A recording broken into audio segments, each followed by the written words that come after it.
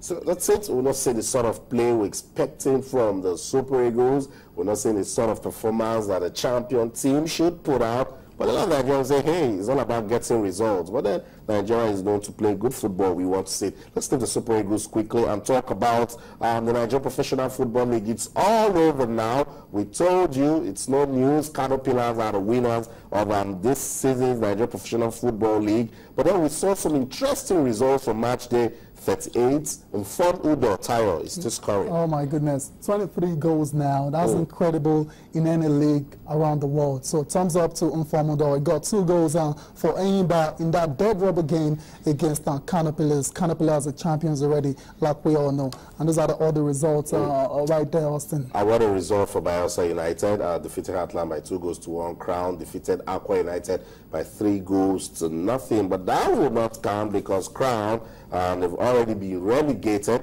Sharks lost to FC Taraba. New Boys doing big things on the final day. Gombe United defeated Abia Warriors by 4-1. That's why United and will share the spoils in a 2-2 draw. And the Kaduna United lost to Rangers International. Academy defeated Social Science by 3-0. Nembe still struggling. Fell to Giwa by 4-0. Enyimba showed that even if we don't win the league title, we have what it takes to be the champion. Definitely. And they showed it in good style, defeating Kano Pillars by 3-1, and then Lobby Stars defeated Dolphins of Port Harcourt by a single goal.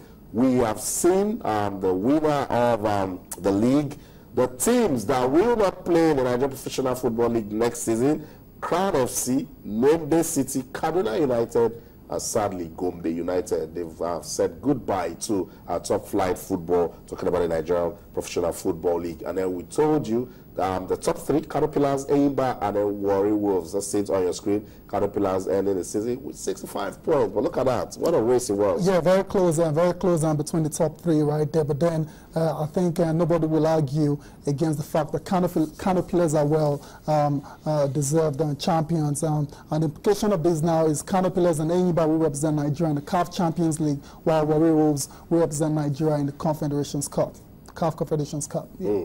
So that's it. Let's talk about the teams that will be joining. We told you that was the team bottom 4. They've said goodbye to the Nigeria Professional Football League. But good news for fans of Shooting Stars. They're coming back to the Nigeria Professional Football League. Also coming back, Gabros United, Wiki Tories, and then Ranchers Bees of Kaduna. So Kaduna United leaving, Ranchers Bees coming back. Yeah. Good one. Yeah, good one, definitely. I'll talk about Shooting Stars right here. We all know the tradition of the team in the country. Yeah, so hopefully this time around they're able to maintain their status in the league for a longer time. They've been coming and going and coming and going. It's not good enough for the image. So this time around, I hope the management puts everything in place to ensure Shooting Stars of Ibadan remain in the Premier League. So that's it. Enough for football. You've seen it. Teams that have dropped, the teams that are coming back into the top flight football of the Nigeria Professional Football League. So much to talk about it. Let's go on this quick break now. The 17,000 capacity seats at the O2 Arena was filled up. You wouldn't expect anything else when it's Novak Djokovic taking on Roger Federer. But a moment before the game started, Roger Federer came out saying, guys, I'm sorry, I can't play due to a back injury. Let's listen to reactions coming out of that. And we'll come back. We'll let you know the other match that has been abandoned in the final game, talking about tennis. We'll be back. Stay with us. Yeah, I mean, there's a few things, you know, like your goal for the beginning of the season is to qualify for the World Tour finals, and when you say that, I guess the dream is to hold up the trophy or to be in the finals and get a shot at it, and that's exactly the situation I'm in after an unbelievable match with Stan Wawrinka late last night, saving 4 match points. That's how you want to make it to your finals and, you know, look forward to it. And then there's this big disappointment not being able to compete. You think of the fans, they must be disappointed. That's why I also wanted to go out and, you know, confront them and tell them that I'm very sorry and I tried everything I possibly could to get ready, but that's sports, you know, when you're not feeling well and you're not at 100% at a certain level, yeah, there's just no reason to compete, especially if you're taking more risk and making it maybe even worse in the process. I'm sure that Roger would come out on the court if if he could play at the level he desired, and I wish him speedy recovery, and hopefully he can play in Davis Cup final. I know it's a very important event for him next weekend, and you know, first time in the history that this happens in the World Tour Finals, the match not to be played at all, and I feel it's a shame. I feel sorry for all the people who came out and hope they could see the match. Looking at your personal achievement, I mean, that's it. In the words of Novak Djokovic, it's a big shame, but hey, what can we do? It's part of it. A setback happening in sport. Roger Federer says he's sorry. Djokovic says he knows Federer would have played if he was feeling all right. I think that's fair play right there. Yeah, but I have to say that was very disappointing. A lot of tennis fans really were looking forward to that potential classic, but it wasn't meant to be. Sometimes, as a professional, you have to understand that your health really matters sometimes. I can imagine if it was a Rafael Nadal, nothing was going to stop him from playing in the final. But then Roger Federer is different now. He's getting on in age, and you can understand if he wants to prepare for next season instead of aggravating the back injury he suffered in that semifinals against Wawrinka. So that's it. But we told you before we went on that breakdown, it's not just Roger Federer that is letting go of a game. Walkovers in tennis are more common than in almost any other major sport. So that's because it requires a lot of pressure. You know, it's a very tense game, so when they can't go, and imagine it was more like a marathon in that game against Wawrinka. Yes. So maybe that wasn't his back injury. Yeah, definitely. Tennis is a very tough sport. You're all there by yourself, and no, you don't have any teammates actually cover your behind. So when you get injured, most of the times it's very glaring, and people can see it.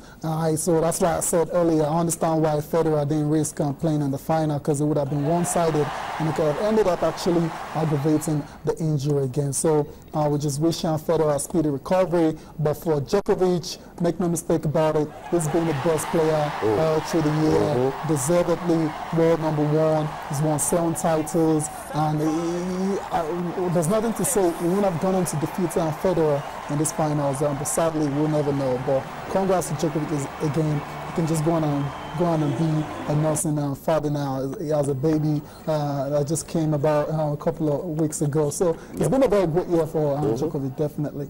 Let's let you know that Mauricio was leading 6-1, 2-0 when Justin Allen approached the net to tell the umpire that she cannot continue due to a stomach pain, so she had to forfeit. Mauricio also defeated Kim Clijsters in the semi-final on a walkover when her opponent badly twisted her ankle during the 3rd set, talking about games that have also been abandoned, and that one was at the Australian Open in 2006. So let's leave tennis now, quickly talk boxing. This guy, Klitschko, who can put him down? I don't know. That's a very tough question. I can't really answer. If you just look at the heavyweight division at the moment, you really can't point at anybody that can do the number on Vladimir Klitschko. It's been incredible. This fight was really a no contest again. To think that Pullover was actually undefeated before this fight, and the way Klitschko took him out was very impressive. 17 times now he's defended his title. Nobody can beat him. And I think I can answer your question. The only person that can actually beat him is probably Vitaly Klitschko. But Vitaly and Vladimir will not fight each other. Their mother didn't sanction that fight, so it's not going to happen. Vitaly right now, the last thing on his mind is boxing. He's the mayor of Kyiv now, so he's not really thinking about boxing. And I wouldn't say it's a shame, but that's the way it goes. This guy will dominate for a long time. He's 38 years old, but he's showing no signs of slowing down at all. Incredible Vladimir Klitschko. They're beating every opponent that comes his way. So that's it. That's how much we can take on this edition of Sports this morning on Channels Television. But remember, it's a tradition. We won't stop talking when we leave the studio. You can follow us on Twitter at Channels_Sports. We have loads of comments coming up on Facebook. We have a thread there that says, can the Super Eagles qualify for the 2015 African Cup of Nations? And 80% of Nigeria says yes, they can, if they repeat what they did in points. Now, I totally agree. So that's it. That's where the curtain falls on behalf of the ever dedicated sports team at Channels Television Sports Center in Lagos, Nigeria. My name is Austin Okonakpan. We'll be back again tomorrow to talk some more sports. But until then, in everything you do, remember to keep talking sports. Bye for now.